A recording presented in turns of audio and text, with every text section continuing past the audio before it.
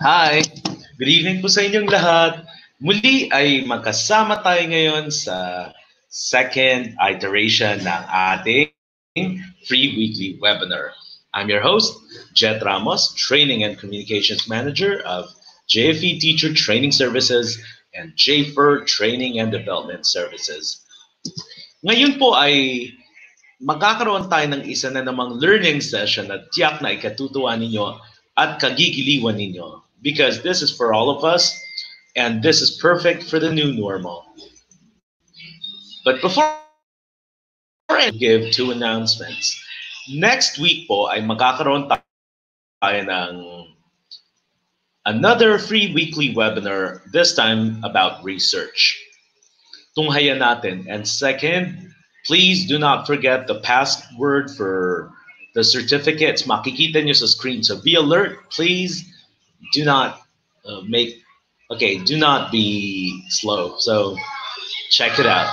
And third, don't forget to sign in the attendance by clicking on the link below, because no attendance, no certificate. So nagkakaintindihan po sana tayo, and I hope that it would not make matters worse.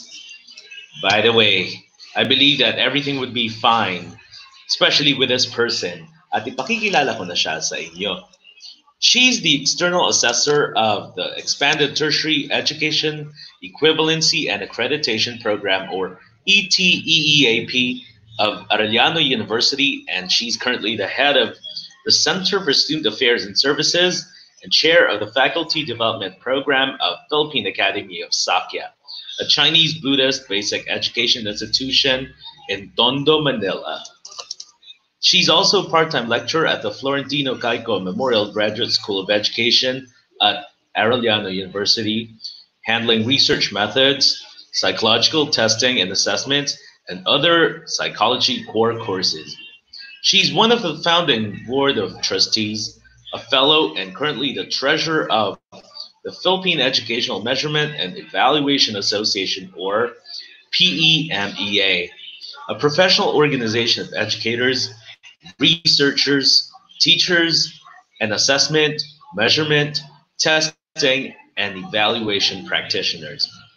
She holds a PhD in educational psychology with specialization in human learning and development, an MS in educational measurement and evaluation from De La Salle University, Manila, as an FAPE DLSU IEMES scholar. She's a registered psychometrician, and her fields of interest are in psychological testing, educational and psychological research, program evaluation, counseling, educational supervision, and human resources. She is also one of the board of trustees and the head of the human resources department of the family-owned corporation, the Benevolent Manpower and Consultancy Services, located in Valenzuela City, Metro Manila. Ladies and gentlemen, it's my pleasure to introduce to you my very good friend, my mother in the educational field, Dr. Belen Manyo Chu, in the house. Okay. Thank you so much, Teacher Jeff. How are you? Mommy Belen, Dr. Chu.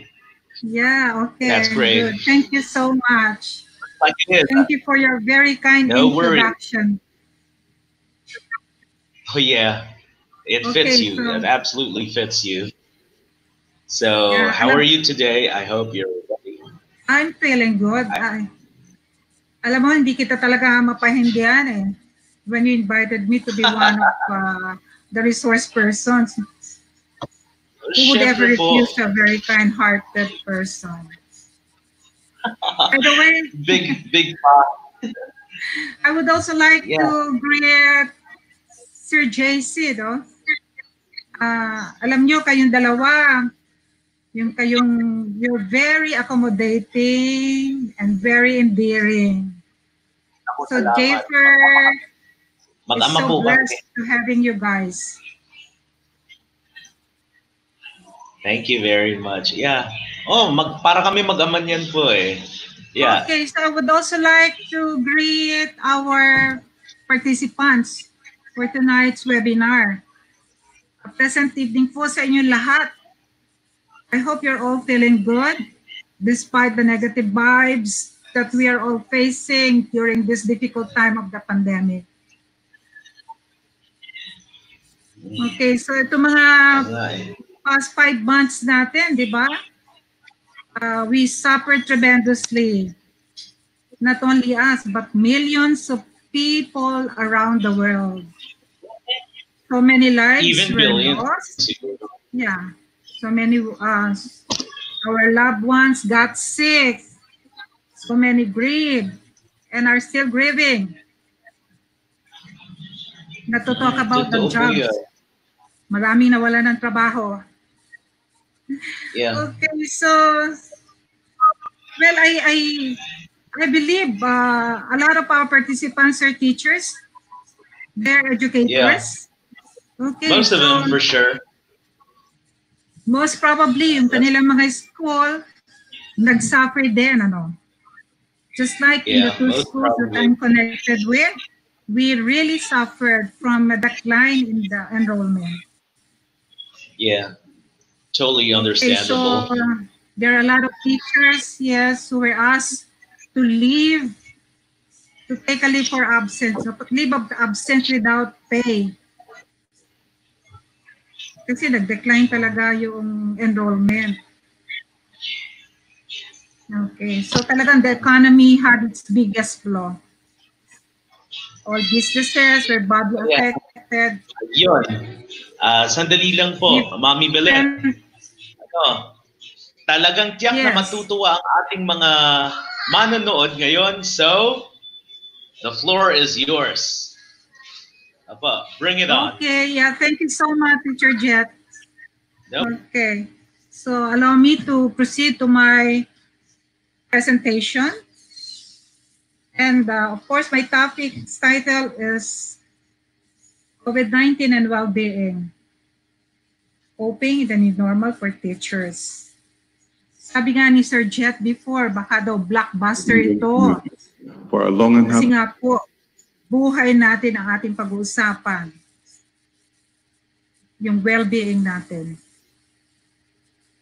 Okay, actually, my presentation is not tailored fit to us teachers, no, but rather to everyone, regardless who you are, what profession you may have, or what your status you have in life. Filipino ka, Amerikano ka, Chinese, we are all affected by this pandemic. So this is for us, mothers, fathers, sisters. Okay. May I request Sir JC to please proceed to the next slide. Sir JC. Okay, thank you. Okay, so with the COVID-19 pandemic impacting our everyday lives, we are all facing a lot of new challenges. The here and now, and even our tomorrow all seems to be very uncertain. I'm sure we all have a lot of stories to tell the last 4 or 5 months when this unseen enemy called COVID-19 disturbed and even claimed so many lives all over the world. It's so sad. Well, actually, we Filipinos are known for our resiliency. Whenever there are disasters or calamities that confront us, we do easily recover, be it physically, emotionally, psychologically, and economically. Okay, so isn't it we experience natin before at napatunayan natin, nalampasan natin kahit anong meron trahedya ang dumating sa atin. Mapabagyo, mapabaha. I remember the Ondoy, the Yolanda, the volcano eruptions ng Taal, Mayon volcano, or even yung asphalt ng Pinatubo. Even yung mga earthquakes, mga sunog, mga fires, no? We all had witnessed how we Filipinos coped and moved on. We recovered from our losses, not only in terms of physical, financial, and even that of psychological and emotional aspects in our lives. But come to think of it, this pandemic, ay, my goodness, iba ang dating sa akin. And perhaps sa inyo rin pong lahat, mga teachers, ano po ba? Well, I remember my eldest sister who is already 90 years old. She narrated to me how much pain they experienced hunger during World War II. They suffered tremendously, physically and emotionally. Well, of course, I wasn't born yet kasi siya ang eldest and I'm second to the youngest. And that time, according to her, they were able to survive the war as she and our 5 more siblings would hid underground together with our mothers as my father joined the guerrilla warfare fighting the Japanese Imperial Army. That time she said they almost succumbed to death, not because of hunger, but because of fear from the Japanese. What they did was just to stay under the ground. But this time, according to her, it's extremely different. Iba raw manakot itong si COVID-19. You just do not know when you will be attacked. Biglaan kapag inabush ka, you'll be surprised that you already have the virus. Asymptomatic kasi. Well, unseen enemy nga. And to our belief, it is much more difficult because the enemies before were visible. Unlike this time of the pandemic, the COVID virus is invisible. And so the only way not to be inflicted with the virus is to stay home. We stay home and we are still staying home. We are also asked to observe some social or physical distancing. Hence, this is CQs, MCQs, GCQs, and DCQs became very inevitable. Next slide, Sir JC. So let's start. I-level up muna nato yung mga ibang terms, ano? Okay, so let's see the difference between well-being and wellness.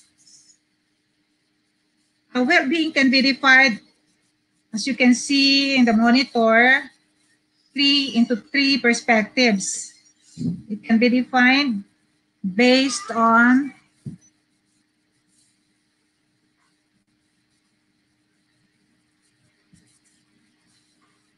the prevalence of positive attributes, the absence of negative conditions, and the pursuit of life satisfaction. Okay, let's go back to the prevalence of positive attribute. Well, it refers to such as good health, peaceful community, comfortable life, happy family, contentment, happiness, say whatever it is, as long as it is positive. Everything that is positive. Okay, so the next one is the opposite. It's the absence of negative conditions. Okay, so what are these negative conditions? Absence of negative conditions. Such as walang sakit, walang problema, hindi gutom, walang bagyo, walang kaguluhan. And the third one, it is a tendency to aim for a favorable attitude towards a comfortable life. Well-being embraces more than just physical health. It takes into account the entire person, both body and mind. It does not only mean the absence of illness, but includes the positive mental states of emotions and moods. However, well-being refers to more, well-being also refers to more holistic, whole of life experience. It is a state characterized by our health, happiness, and prosperity. It is far more comprehensive than health or wellness. On the other hand, wellness refers to physical health, a state of being healthy in body and mind as a result of a deliberate effort. Experts viewed wellness through the lens of physical health rather than mental and emotional health. So, in short, while well being includes wellness, you cannot have one without the other. Food is well being, and it is one of the ingredients is wellness.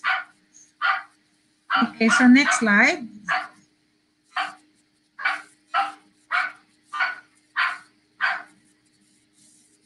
Okay, so the coronavirus impact on well-being. Now, in my presentation, allow me to only touch these three dimensions. As you can see on the screen, there are only three, which has to do with mental well-being, physical well-being, and the social well-being. However, there are a lot more. As you can see on the screen again, there are five, included the psychological, the economic, the environment. Okay, but again, I will repeat, I will only be touching on the three aspects: the physical, the social, and the mental well-being. Next slide, Sir JD, please. So, how COVID-19 affects our health and safety? As we all know, coronavirus or the COVID-19 is an infectious disease caused by a new strain of coronavirus. This was unknown before the outbreak began in Wuhan. Well, of course, Wuhan is in China. It really causes respiratory illness, ranging from the common cold to more serious infections. And in severe cases, it can cause pneumonia, severe acute respiratory disease, and kidney failure.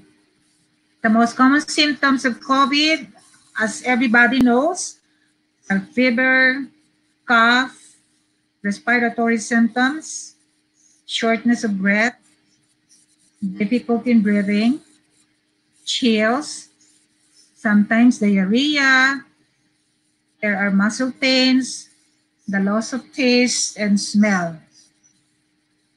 Next slide.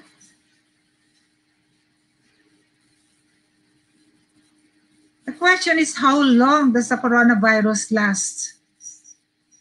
Okay, the person who acquired COVID-19 would normally start on the first day with fever and fatigue, muscle pain, and a dry cough. It's just like you're having a flu. During the second day, there is difficulty in breathing. And then after 5 days, those with continuous difficulty of breathing has to be brought to the hospital for the oxygen. The following day, on the 8th day, the patient will have an acute respiratory disease. On the 10th day, there is a possibility if the patient will react to the medication, the fever will subside.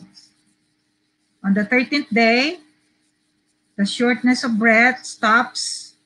On the 18th day, those who were not able to survive, of course, death will come. And for those who are lucky, on the 22nd day, the illness finishes. My God, ang tagal natin sa ospital, no? Kung tayo ay magkakaroon ng COVID.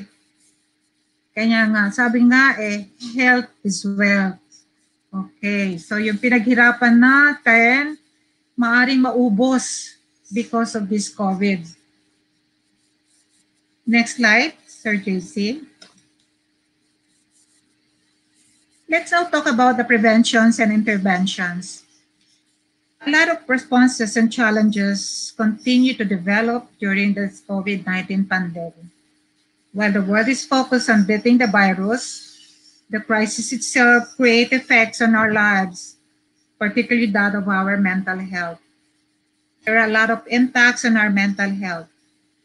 Medical experts all over the world, including, of course, the World Health Organization, which primary role is to direct international health advisory within the United Nations system and to lead partners in global health responses, came out with the policies and guidelines, which included, of course, the following.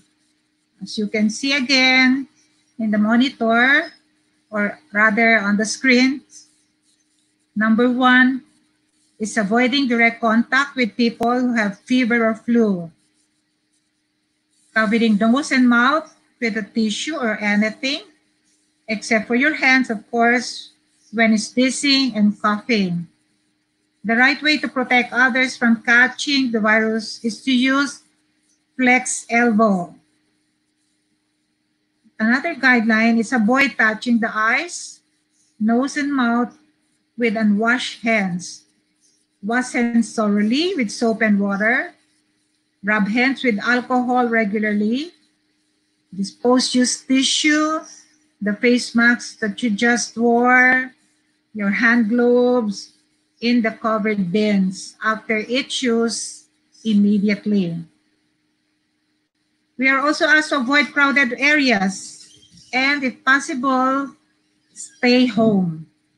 And should you go out for errands or you report to work, we are also asked to observe the 4 feet or at least 1 meter physical distancing. Next slide, Sir JC. Now let's proceed with the social health. So how do we define social wealth or social well-being? It is attained when we have good relationships, social stability, and peace. Ang sarap talaga mabuhay, kung ang lahat ay kasundo natin. At ganun din naman, kasundo rin tayo. Wala tayong kaaway, so we are all in harmony. Social awareness refers to the ability of the person to be free from want of basic needs and to coexist peacefully with people surrounding you. Let's ask ourselves now, are we all at peace with our family members, with our neighbors, with the community in general? Do you still remember the song entitled No Man is an Island? Well, the song goes like this. Well, I'm not gonna sing kasi hindi maganda ang boses ko, no? No man is an island. No man stands alone. Each one's joy is joy to me. Each one's grief is my own. We need one another. And there's another song that I remember every time I go to church, this Alay Kapwa, which goes like this. Walang sino man ang nabubuhay para sa sarili lamang. Walang sino man ang namamatay para sa sarili lamang. Well, these songs practically remind us that we are mutually dependent. We rely on others as they also rely on us. So therefore, social wellness or health means the ability also to follow the rules and the laws of the society. So hindi lamang yung pagkakaroon ng harmony, na magandang relationship with the others, but we should also follow the laws and the rules. Like for example, during these difficult times, we want so much to end the pandemic. But sa simpleng batas lang, na umiwas sa mga social gatherings, may mga nahuhuli pa rin. Nagpupunta sa mga bars, nagpupunta sa mga sabungan, nagkakaraoke, at nagiinom pa sa labas. Social well-being acknowledges the importance of promoting a positive mental outlook and preventing problems before they arise. Next slide, please. Some examples of cultivating social well-being or social health are the following. Number one, we are asked to practice self-care. It begins with observing proper hygiene. I remember a friend of mine. Ito by accident lamang nakwento niya. Sa sobrang in love niya siguro sa kanyang girlfriend, pati yung toothbrush ng kanyang girlfriend ay ginagamit niya. Kasi according to him, he's able to express his love if he uses the things she loves daw. Well, naku naman, huwag naman po sana, no? Naku, lalo na sa ngayon, please lang po, mag-ingat po tayo lagi. Kailangan po maging malinis tayo sa ating mga katawan. I think now is the time that we should pamper ourselves with so much loving care to our bodies. It's a temple of God, so let's take love, or rather we should love our body. It's not because we are in vain. Kung kailangan mag-apply ng mga kung ano-ano, mga moisturizer before we go to sleep or before we go to bed, let's do it. Because we know it too well, hindi magda-dry yung ating mga skin, no? Lalo na sa face. Okay, alam natin excessive dryness could cause skin diseases. And bukod pa doon, madali ka pang tumanda. Okay, so the next one, number 2, know the self.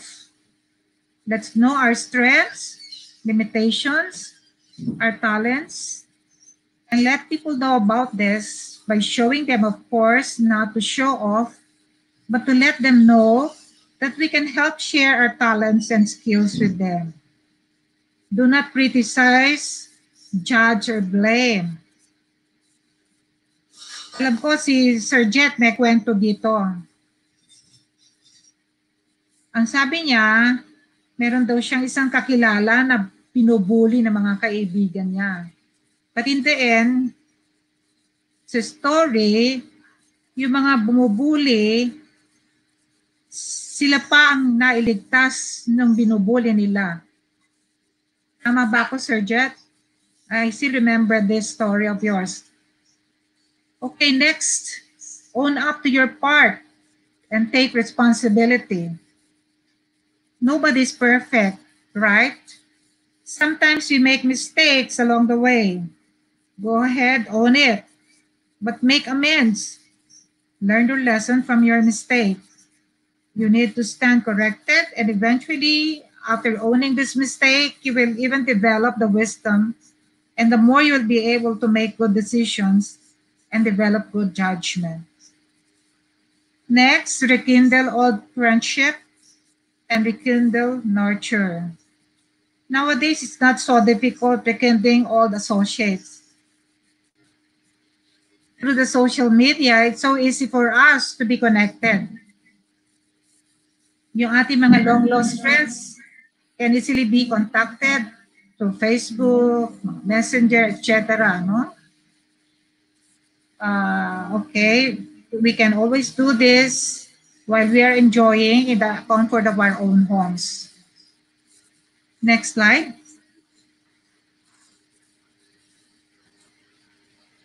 A lot has been said and written about the effects of COVID-19. And certainly everything will point out to this 6-letter word known to so many as stress. When pronounced in its past tense form and spelled background, what do you think it will become? Again, stress, when spelled backward rather, would give us the word desserts. Kaya naman daw po, itong stress na ito ay pang matamis lang daw sa buhay ng tao. Kung ang kinakain mo ay nakakaumay, kasi pare-pareho, hindi ba madalas naghahanap tayo ng dessert? Ganun din naman sa buhay to, mga stress can break the monotony in our lives. Next slide. Sir JC, please. Stress, according to psychologists, is a type of psychological pain. Small amounts of stress may even be beneficial and even healthy. In fact, positive stress motivates us to do good and perform better. Stress sometimes would help do our best to attain what we want to achieve in our lives. Kasi the more we are stressful, the more we are motivated to do better. However, during this time of COVID-19, the pandemic makes it easy for us to catastrophize and spiral out into overwhelming panic. It can take an emotional toll, especially when we are already living with an anxiety disorder. We feel we're stressed out because we feel anxious, and we worry about our own health and the health of our loved ones. We were made to believe that COVID-19 is a silent killer, and we will really know when we are already infected with the virus. How can we ever have an effective learning if the facilitators of learning or the tools for learning are truly problematic? So psychologists warned us that any unresolved crisis or damage from the crisis can create trauma. Next slide.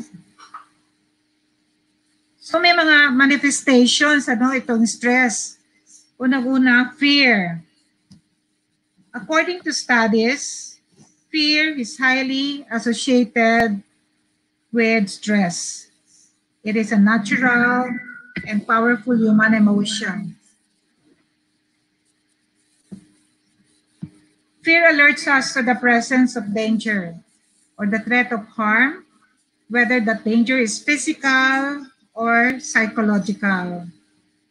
Ang dami natin kasi mga takot sa buhay. Para sa ating mga teachers, ang laki ng takot natin ngayon sa panahon ng COVID-19. Takot tayo magkasakit, takot sa mga online classes, dahil di tayo mga sabi sa technology.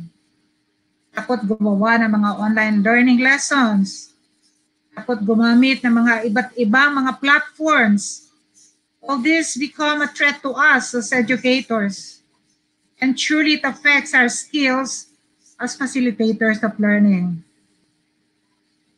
Naalala ko tuloy yung isang pinaka-veteran naming teacher. Sa tagal ng panahon na siya ay teacher, just imagine 30 years. Ngayon, she's being threatened.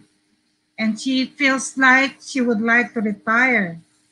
Kasi according to her, mahirap makiayon sa mga learning modalities na napapanahon ngayon. Paggamit lang daw ng Zoom o Google Meet, MS5, at ano pa mga video conferencing platforms para gumamit ng synchronous at asynchronous learning modalities via Google Classroom ay sumusuko na siya. Nakakatrauma daw talaga according to her. Talagang hindi siya sanay sa technology. Next slide. After fear, nagmamanifest din itong sleep deprivation. Naku, napakarami sa atin, It's not because na hindi tayo makatulog, pero napupuyat dahil sa kapapanood ng mga, what is this, Korean telenovela. Sleep deprivation or sleeplessness is the condition of not having enough sleep. Generally, sleep deprivation may intensify. And what are these? Aching muscles, memory lapses or loss, depression, headaches, increased blood pressure, lowering of immunity or increased susceptibility to illness, and also irritability. I'm talking about irritability. Okay, so Can we have our next slide, Sir JC? Okay, irritability or magagalitin, pagtamayamutin, ano pa mga ano dyan, madaling mainis, no? Irritability is associated with a number of mental health conditions. It is a defining characteristics of any mood disorder, such as bipolar, depressive, and disruptive mood disorders. Many factors can cause or contribute to irritability, and one basic fact is that of life stress. An article featured in the Medical News Today and reviewed by Dr. Timothy Legg described irritability as a common emotion. However, he revealed that extreme irritability can sometimes indicate an underlying condition, such as an infection or diabetes. People may experience confusion or difficulty concentrating, excessive sweating, rapid heartbeat, and fast and shallow breathing. Next slide, please. Another is this increased use of tobacco and or alcohol and other substances. COVID-19 has caused insurmountable psychosocial impact on the whole mankind as caused by the quarantines. There are surge of addictive behaviors, including alcohol, smoking, and even substance addictions. This has caused another public health threat aside from the virus. During the pandemic, people have the tendency to depend on something that will make their time pass. Pampalipas ng oras. Ang paalis daw ng kaba, pag nainit, iinom, maninigarilyo. Kapag kinakabahan, iinom, maninigarilyo. Kapag nalulungkot at may problema, iinom, maninigarilyo, at iinom pa ng pinagbabawal na gamot. Okay, so next slide, Sir JC. Another is depression. Depression is a mood disorder affecting more than 264 million people worldwide. It is characterized by persistent feeling of sadness and loss of interest or pleasure in previously rewarding or enjoyable activities, and even anger that interfere with a person's everyday life. The causes of depression include complex interactions between psychosocial, emotional, and biological factors. It is important to realize, however, that feeling down at times is a normal part of life. Sad and upsetting event which may happen, especially during this difficult time, may bring us down.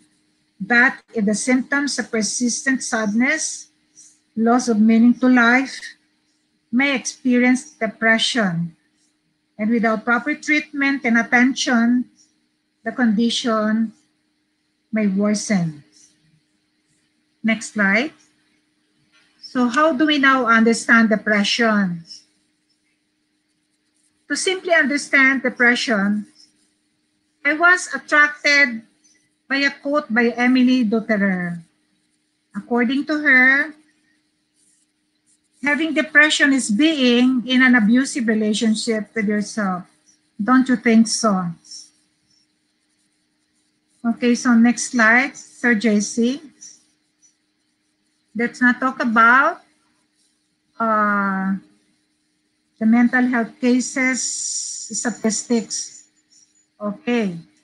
There are 9 million cases of mental, neurological, and substance use disorders. 3.3 million are suffering from anxiety disorders. 2.6 million are depressed. In the 2016 data of suicide rates in the Philippines, around 3.2 deaths recorded related to suicides per 100,000. And among these, 1.9 are females and 5.8 are males. Ano kaya ang dahilan? Ba't mas maraming nakakaramdam na magpaalam sa mundo ang mga kalalakihan at ang mga kababaihan ay lower ang mga cases? Well, of course, we know it too well. Ang mga babae, very expressive yan, no? We can easily talk to someone. Unlike ang mga lalaki, it's so hard for them to open up. So, next slide.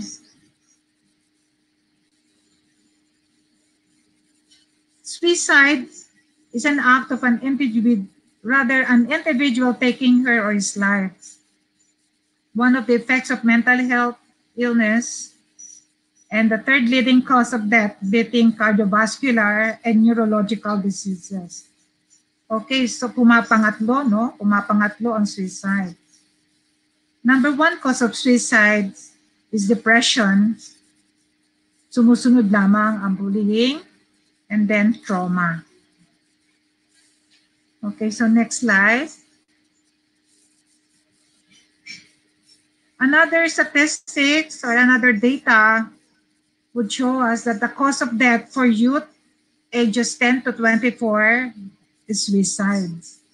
90% of those who completed suicide had an underlying mental illness. Approximately 50% of the students ages 14 and older drop out of high school. In the 2018 survey of first-year college students in 8 countries, 35% struggled with depression and anxiety. Okay, so next slide, Sir JC. So how to deal with the negative effects brought about by COVID-19? Okay, so let's not talk about with how we can cope with all these negative effects. The Asia Society Philippines has compiled a lot of possible safe tips for taking care of our mental health. However, there were so many of them, and I purposely chose the simple yet vital ones. I only chose 6, which I think will easily work to every one of us. Number 1 is to stay connected. So even if in self-isolation, it is important to stay connected. Checking in on family, friends, colleagues, and neighbors, especially those who are in need of extra assistance via phone or social media. Staying connected also includes spending extra quality time with loved ones. Having someone to talk to can be very helpful during days that one can find overwhelming. Social distancing is a misnomer. The real call is for physical distancing. The effect should be for social solidarity. Next slide. After staying connected, comes next is engaging in healthy activities. There are no rules to honing in on your pace. Healthy activities can include your personal rituals of taking care of your physical health and hygiene. It may be in the form of light household chores, like fixing and managing your surroundings, establishing daily routines, all within the bounds of social distancing, of course. See these temporary moments of isolation as opportunities to create new routines that are still productive and rewarding.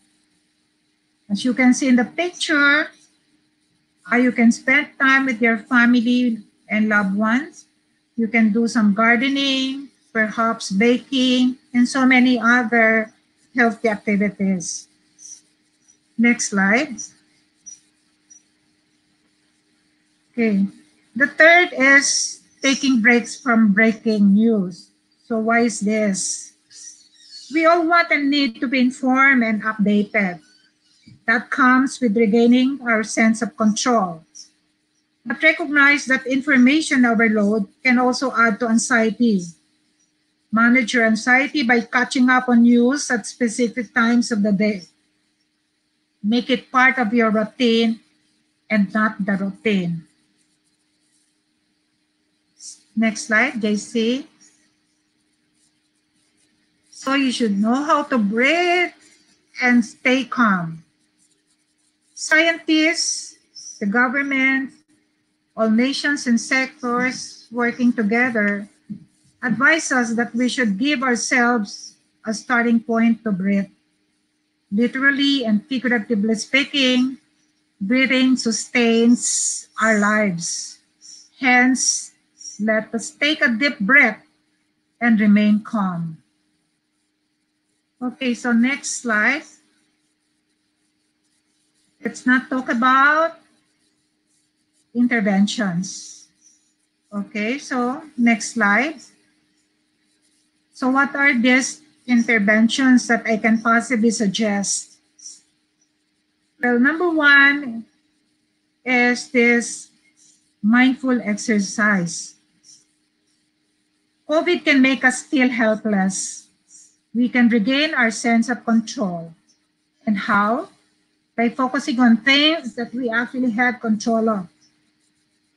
Our body, our thoughts, our emotion control our body. So we can practice some conscious breathing exercises. Take time for meditation. So in the screen, you can see a sort of parang box. No, we call it a box breathing. You can try this exercise. Okay, so begin by touching your left chest. Maybe you can start now. Everybody, let's touch our left chest and listen to your heartbeat. Then breathe in air. Inhale and hold. 4, 3, 2, 1. Exhale. Hold. Inhale. Exhale. Inhale. Exhale. Okay, so this is just a simple exercise. No, it's a breathing exercise, but it will truly help you a lot. You can do this for 5 minutes, and it will help you relax and attain the serenity in yourself. Okay, so there is a physiological explanation to this according to some medical experts. Medyo nakakatulong daw ito sa ating lungs at sa ating heart, no? Okay, so it's a must for us to do this. Okay, next slide. So another mindfulness exercise. Focusing on your strengths, the qualities of what you're good at. Your creativity, perseverance, judgment, fairness, curiosity, appreciation, love of learning, gratitude, hope, faith, forgiveness, love. Okay, so a lot more. There are benefits when you focus on your strength. Again, focus on your strength. And you will feel more positive. It will build your character, and it will also increase your sense of worth and self-efficacy belief. Next slide. Okay, so another mindfulness exercise. Increasing your positive emotions. Positive emotions normally provide a buffer against depression and physical and mental illnesses. It increases problem-solving ability and creativity. Next slide, Sir JC. I really don't know if you're familiar with this PERMA. So this PERMA is a theory of well-being and happiness of Martin Seligman. PERMA stands for 1, as you can see on the screen, positive emotions, engagement, relationships, meaning, achievement. All these are elements of well-being. It makes up the good life. So it's really called the good life. Positive emotions. Examples of these are happiness, joy, hope, inspiration. They are vital for anyone who wants to lead a happy life. The next one is engagement. Activities that you love doing where you lose track of time. Next one is relationship. Refers to your relationships with your family, friends that have all impact on your well-being. Likewise, with our relationship with your boss. Good relationship. Imagine if you have a bad relationship with your boss. It will put you 25% more risks of experiencing heart attacks and high blood pressure. Now, the next is meaning. Purposeful existence. Have you heard about true happiness? According to Meirolio, a psychologist, true happiness comes from creating and having meaning in life. Most of the time, we hear people end their lives because they no longer find meaning in their lives. Wala na raw kahulugan ang buhay, kaya gusto na raw niyang mamatay. Ito yung madalas na sinasabi ng mga nasasawi, no? Lalo na sa pag-ibig. Kaya paborito nilang kantahin yung What am I living for if not for you?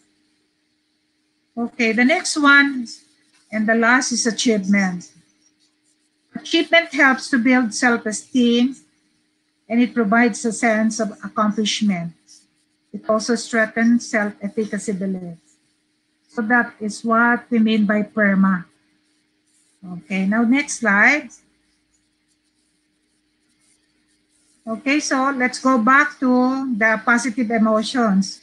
How to increase positive emotions? Number one, it says there, learn how to be grateful. Because gratitude means an affirmation of goodness. Matuto magpasalamat. Ano kaya maramdaman mo kung may tao kang tinulungan, yet that person does not even know how to say thank you? Nakakasama ng pakiramdam, no? Tsaka nakakasama ng loob. Next slide. Okay, this time it's hope. Webster Dictionary gives us a definition of hope. Hope basically is a feeling of expectation and desire for a certain thing to happen. No one doubts that COVID-19 is one of the confusion. It's one, rather, of the most dire threats we have ever faced. Yet amid this anxiety and confusion, we should never lose hope and a sense of solidarity. It is the spirit of global togetherness that gives hope.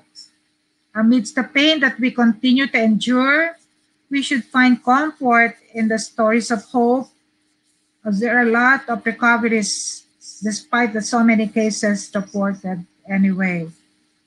It's true naman. Kahit sabihin napakaraming mga nagkakaroon ng cases, let's look at those figures that says marami naman nagre-recover. So that's hope. Next slide. After hope is happiness. Happiness, according to Seligman, the author theory of PERMA, authentic happiness has three distinct kinds of happiness. The pleasant life, or known as pleasure. The good life, or known as engagement. And the meaningful life, known as belonging. The first two, the pleasant life and good life, are subjective. And the third is objective. All these three becomes an authentic happiness and allows full a life's life that satisfies all three criteria of happiness. Next slide. Okay, how to obtain happiness during this pandemic. These are all self-explanatory. Number one is do random acts of kindness. Random means something that is not planned. Yung hindi mo ba sinasadya na gumagawa ka ng kabutihan. Kasi iba yung pagka sabihin, magdo-donate ka ng pera sa simbahan, that is something that you plan. But random is that thing when you do without you planning it, no? Kaya nga tinawag na random. An example of this is, ano ba naman yung pag kumakain ka ng masarap, naisip mong bigla, yung kapitbahay mo pala, baka walang makain. So maybe you can share some of your food. So that is one example of random act of kindness. Next is gratitude. As I mentioned earlier, yung pagpapasalamat. Saying thank you or stay safe, even in the social media, ay napakaganda na yun. Madalas nakikita ko, nababasa ko. Okay, stay safe, stay healthy. Okay, so it's just one way of, saying thank you rin. Parang gratitude, okay. Mga kind words. Next is maintaining healthy practices. Being mindful. Dito sa mindful na to, we are open to the reality of the present moment without judgment, avoidance, and oppression. There is a balanced perspective rather than exaggerating. An example of this is when something upsets you, you do not react negatively right away, but you try to find the reason why you should be upset after all. Or when something painful happens, you try to think that it happened for a certain reason. I remember of a quote, and I quote, no? Sometimes good things fall apart, so better things can come together. Okay, next, number 5 is maintaining social connections. Since you cannot go out to visit friends, again, turn to the social media. You may text them or message them instead. Okay, number 6, apply strength in a new way. Do not stop to look for possible skills, talents, and abilities. Number 7 is exercise self-compassion. This is my favorite. Self-compassion has 3 components. The first component is the loving kindness. Next is common humanity and mindfulness. It simply is telling yourself to be kind. Love yourself. Do not be cruel to yourself. So this is what we mean by self-compassion. Let's not also blame ourselves when we commit mistakes, because there is no one perfect in this whole wide world. Everything happens for a reason. Do not judge yourself. Learn to let go and move on. And finally, learn to forgive. Forget and forgive. Okay, so next slide. Sir JC. Okay, so allow me now to present you a video. Okay, Sir JC.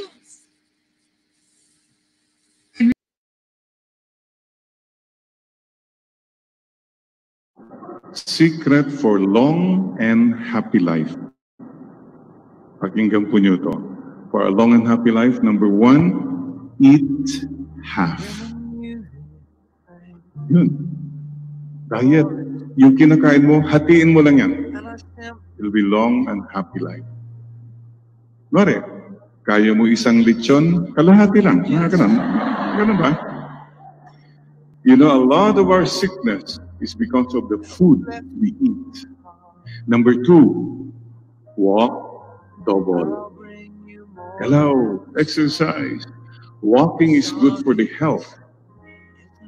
You know, I was sharing kanina with Father. We have an auntie. She started walking at the age of 65. Up to now, she's still walking. We don't know where she is. Please call us, huh? Okay.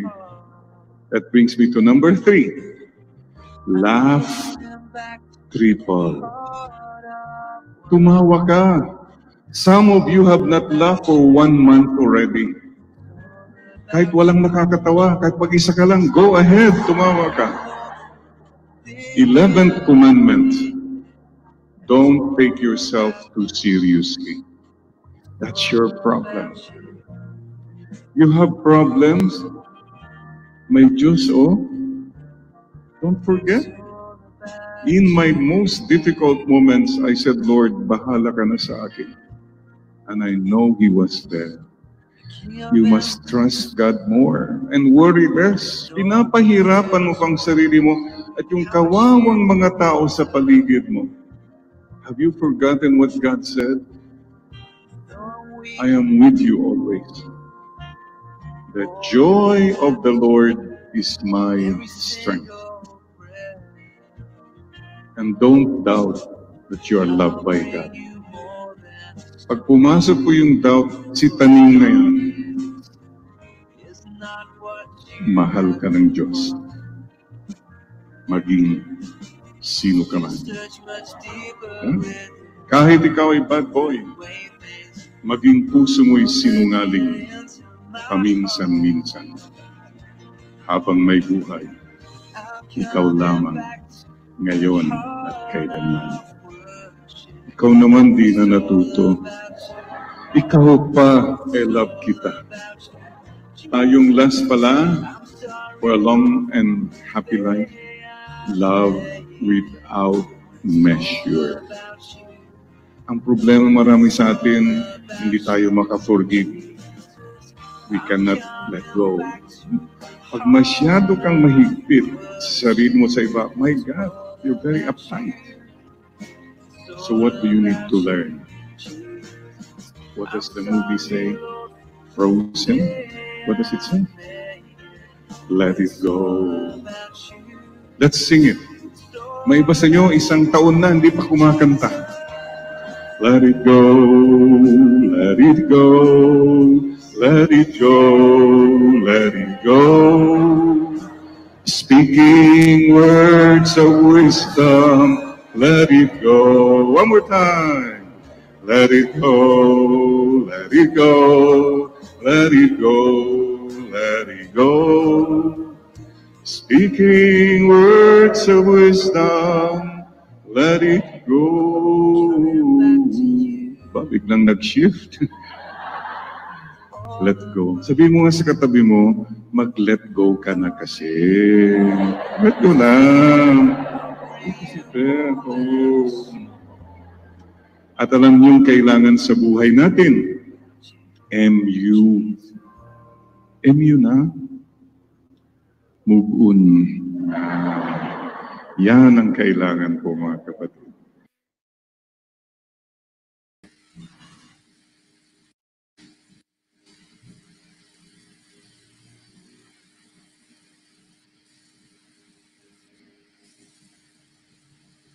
So you have just heard and seen Father Jerry Orbos. So he shared with us the secret of a long and happy life daw. Okay, so JC, can we go back to our slides?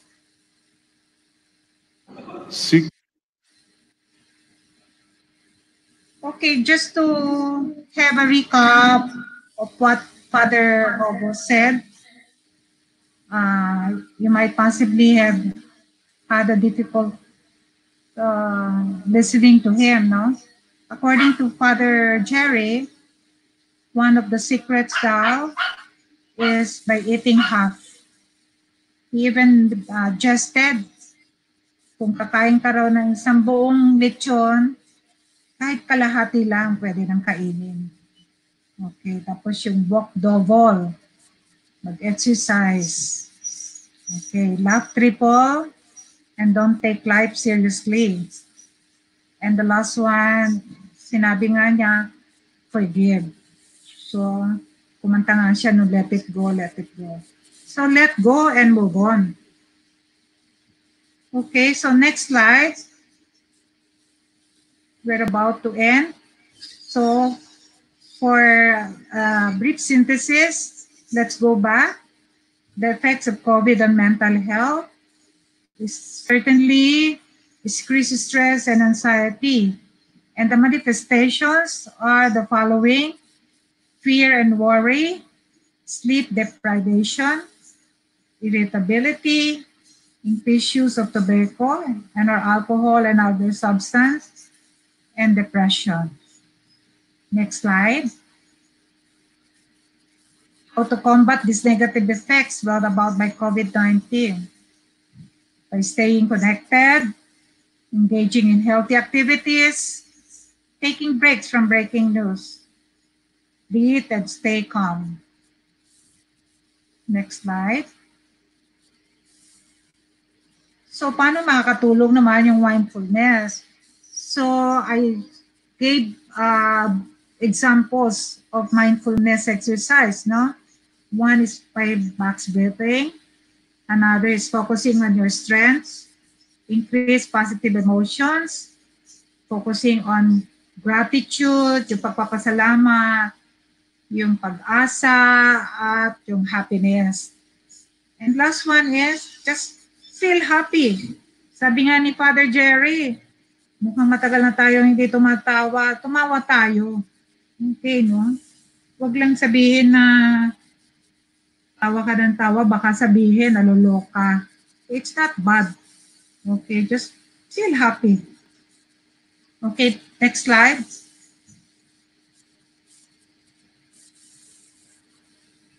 Okay, so let me just end with these quotations, no?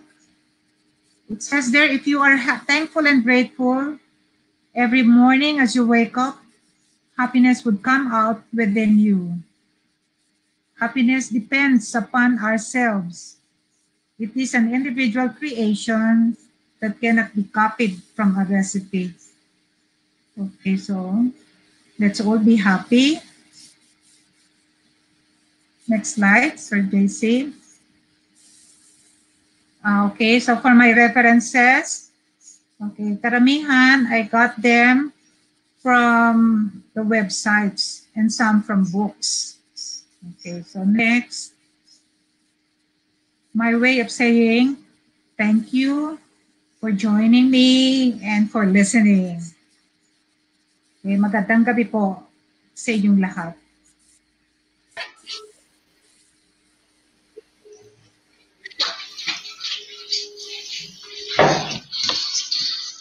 Oh, yes. Hello. Ayun, JC. Ayun, magandang gabi po at salamat po, Mami Belen, sa iyong magandang presentasyon. And I'm pretty sure that everyone would like this, lalo na yung mga nanood ngayon sa very simple po ang pagka-explain ng topic. Ayun, JC, thank you very much for Very the support. extensive. Ngayon po'y bukas tayo para sa mga katanungan. Opo, kaya wag po kayo mahiyang magtanong. Type in your questions, a comment box, and then we'll read them all. Okay, wag kayo mahihiya because questions are good questions if they're about our topic and if they're meant to expand our knowledge. Kaya wag kayo mahihiya. Pero sa ngayon, JC, i-flash natin ang lahat ng mga greetings upang ma-acknowledge ang lahat. Ayun. Wag po natin kalilimutan pala ang attendance. Ayun. From Roderick Amlang, trust God more in the midst of the storm. Ayun. At sino pa ba? Sige, pakita pa natin ng iba. Yeah, sige. Yon, thank you ma'am, sabi ni Maricel Enriquez. At saka, i-flash natin na mabilis, JC. Mukhang may magtatanong. Aba, talaga ang dami nagpasalamat. Diyos ko po, ang dami. Kung may katanungan po kayo about anything about the topic, don't be shy because it's it's good to share. It's good to ask. It's better than pretending to know. Yeah, sabi ni Ed, Brian, Anastasia. Thank you, Dr. Chu, for sharing Yeah, thank you so overflowing much. positivity in your discussion. Thank you. I'm glad that you really Yeah, appreciate. it's what we all need. Diyos ko, may nagtanong pa, bakit ang tagal maganap ng vaccine? Diyos ko, tanongin ng DOH. Ayun, so maraming nagpapasalamat sa atin, sa inyo po, sa JFB and Jfer. Ayun. Yan. Thank you very much, Miss Grace, sa iyong bate. Yeah, Sino thank you, pa? Miss Grace. Yeah. At sino pa ba, JC? Pakita natin. Sino? Si Miss Fatima Paraonda. Nako, Miss Fatima, it's Just be normal. happy, Miss Fatima. It's normal. Mary Jean Sabado. Tamang-tama Sabado bukas. I appreciate you, Dr. Chu, for the informative and inspiring topic. Yun. Tamang-tama Sabado Yeah, I'm bukas. glad you like it. Sino pa ba? Paano kaya matutulungan ang taong nawala ng loved ones dahil sa COVID?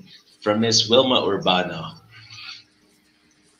O, di ba It's a kanina, very good question. kanina sabi nga natin, there's always a reason daw. Okay? Di ba? Laging sinasabi yan. Sabi, when one window closes, another door will open. Okay, so buksan natin yung ating mga pintuan natin. Ayun. Meron din si Miss Marisol Caluyo, how to cope with joblessness sa new normal. Any suggestions? Just keep on looking for a work. Siyempre, hindi tayo dapat huminto, no? Sabi nga natin, hope. Laging nandyan yung element of hope. Okay, so be positive. Sabi nga natin, stay positive. Makakakita ka rin ng trabaho. Ayun, Kizini. This Yeah. webinar is very Thank you, Zini. Sino pa? JC, marami pa yata. Marami pa yata. Ayun, nagpapasalamat si Miss Maria Cristina Manzano. Thank you, ma'am, for this informative session. Yeah. It'll help us teach us Teacher on how we deal with Maria Cristina. Thank you. Sino pa bang magtatanong? Parang meron tayo. May tanong ba dyan? Ay, sandali. Ayun, si Mark Nico Pinola. Thank you very much, Dr. Belen, for lightening the spirit of those who are hopeless. Thank you, Sir Mark Nico commendable Pinola. from Mark Nico.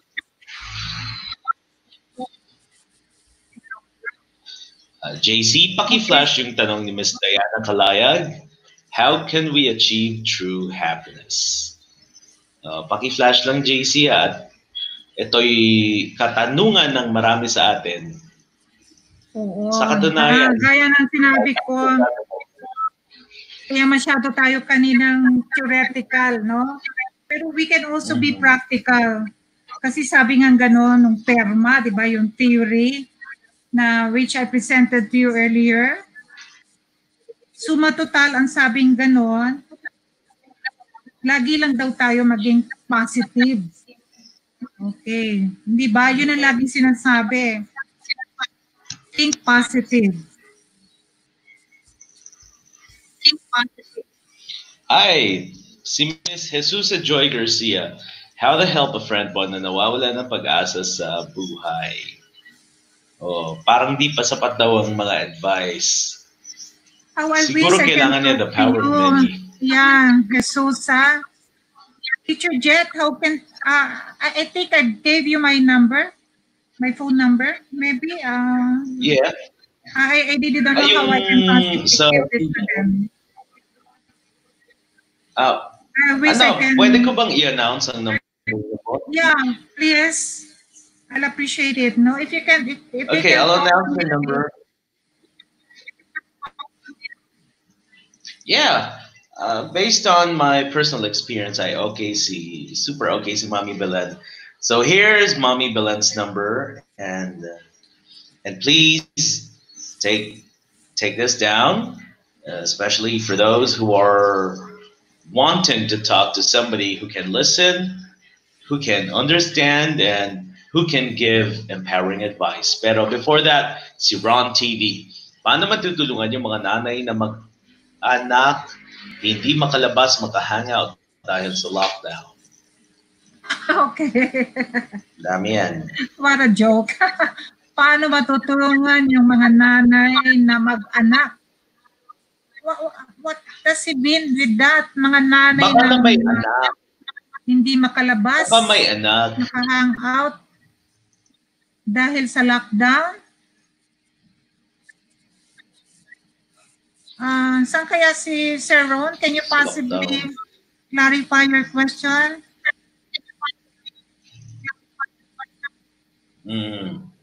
Ayun, si Mark Nico ay may katanungan.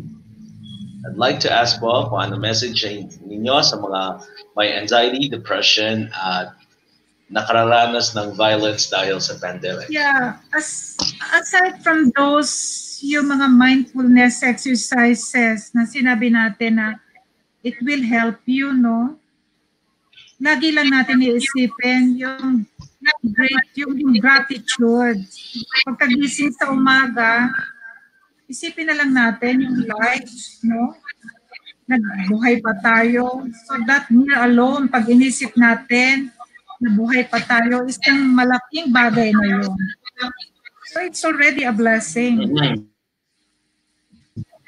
Blessing na yun, di ba? Yan. Pwede ko po ba i-plug ang number ninyo? The number of Miss Belen Chu is 0933-813-7980. Second time around, it's 0933-813-7980. And yes, I will appreciate. You can text her anytime. You can call me up.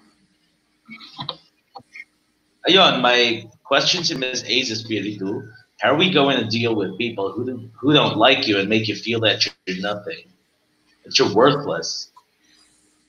Okay, that you're so zilch? At this age of mine, no, there are some experiences I encountered. Pag mayroong mga tao na hindi ako gusto, I really don't mind it. What's important is gusto ko siya. Okay? Sabi nga natin you can always kill a person by loving him.